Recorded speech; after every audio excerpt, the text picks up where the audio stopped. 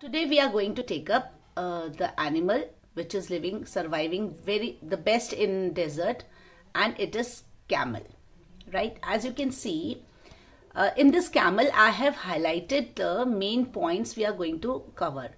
The points, the adaptive features is what makes the camel survive in its desert, because we have seen in a previous video that the habitat conditions in deserts are very dry, very less rainfall and water is there. So this animal is the best example where you are going to see how the animal is adapting well to its habitat, right? So let us focus one by one. I am focusing firstly towards its mouth section, right? First, let's go to the eyebrow. Eyebrows are thick. Eyelashes, they are also very heavy. Long eyelashes are there. And at the time when the sandstorm is there, a lot of sand is rushing in, then it is able to close its nostrils. So these three features, the thick eyebrows, the long eyelashes, and the ability to close its nostrils, is very well done during the sandstorm. So it is going to prevent itself from the sandstorm. Now let us focus on the thick lips. These particular portion, these three will save it from the sandstorm, and this is thick lips. They help this animal to eat the cactus, the thorny cactus. Now let us get back to its back. The hump. Hump is basically the reservoir of the fatty tissue.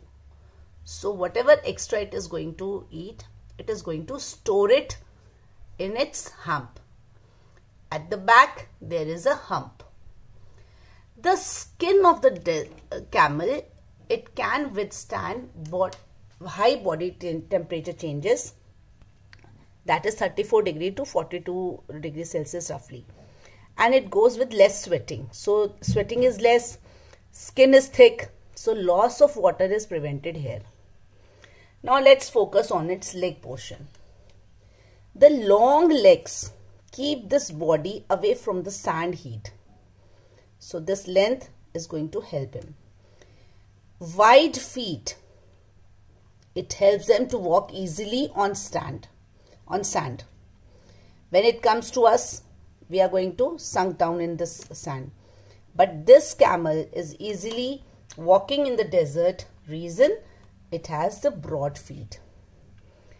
I have taken some points here also, that when it comes to urine and it comes to dung, the dung is very dry in the case of camel, and this animal basically excretes very less urine, though it gulps down lot of water.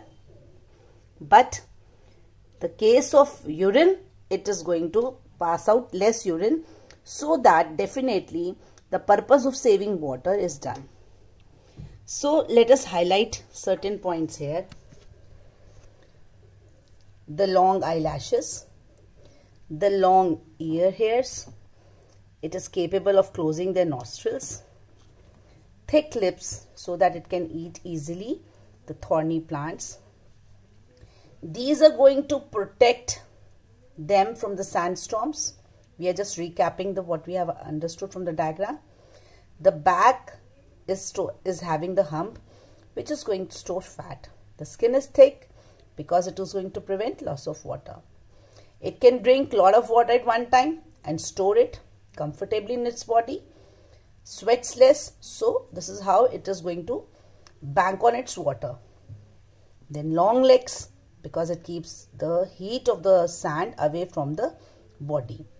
Then the broad padded feet, so that it can walk easily on the sand.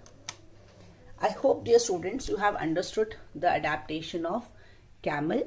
We have completed the topic habitat of desert, the camel and the cactus. Thank you.